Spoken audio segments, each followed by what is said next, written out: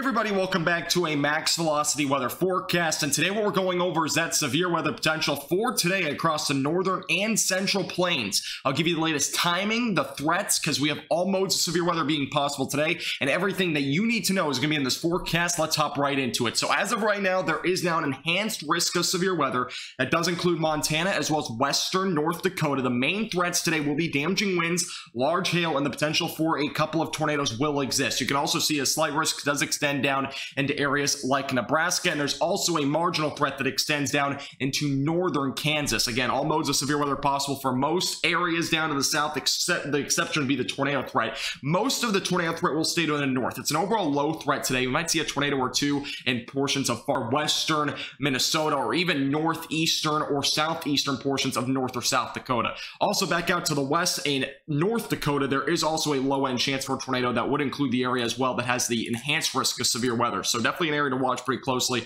Again, overall tornado threat's going to be low. If we see one, it would likely be brief or weak. Here's a look back at the damaging wind threat for today. You can see it's much higher back out near Montana as well as western North Dakota. You can see that red shaded area representing your 30% probability for some damaging wind gusts within a 25-mile radius. There's also that yellow shaded region representing a 15% chance all the way down into Nebraska, and then eventually that marginal threat for far northern portions of Kansas. Here's a look at the timing for this afternoon. Starting out with Montana, we'll start to see some showers and storms developing between about 3 to 5 o'clock Mountain Time. That would be primarily in northern portions or even central Montana. Those will eventually move off to the east. Eventually by 8 to 9 o'clock in the evening, most of those storms move off to the east towards Miles City and eventually going to North Dakota. Here's a look at the timing near 10 to 11 o'clock in the evening. You'd see a lot of storm activity currently over there in southern portions of North Dakota. All those storms have the potential for damaging wind gusts and large hail as well. Tornado threat should stay fairly low in those areas though this afternoon and evening.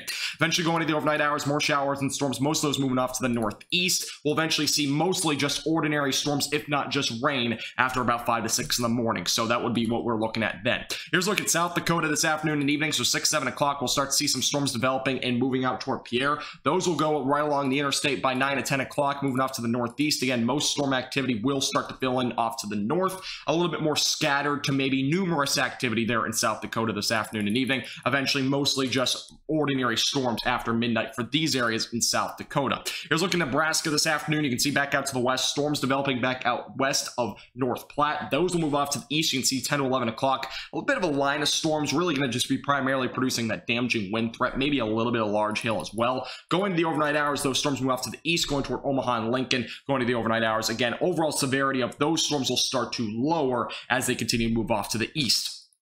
Taking a look at the timing for Kansas, we might see a couple of cells develop near the interstate, near Salina, as well as Hayes. Those might produce some damaging winds or even some isolated large hail. Can't rely up to 2-inch sized hail. Other than that, those storms will continue to kind of move out to the east. They should fizzle out by sunset. Eventually, maybe a couple of more storms back out here in far northern, extreme northern Kansas by about midnight or so. Those will move off into Nebraska near Hastings, and eventually they will move off to the north and east. And most of Kansas should stay dry after midnight. A little quick look at tomorrow's severe weather potential. It is a little bit different, not a huge difference, but there is a slight risk of severe weather for those near Chicago. This will have a low-end tornado threat potentially in the Midwest, and there's also a slight risk of severe weather from Montana, and really the similar areas that are seeing severe weather today may see more storms tomorrow. So keep that in mind. That would not include southern Nebraska or Kansas, but it would include those in Montana, North and South Dakota, and possibly some northern Nebraskan areas. All right, make sure to stay up to date again with Max Velocity here on our YouTube page. Subscribe down below. Make sure to like the video. This forecast is brought to you by Platinum Contracting and All Dents Repair.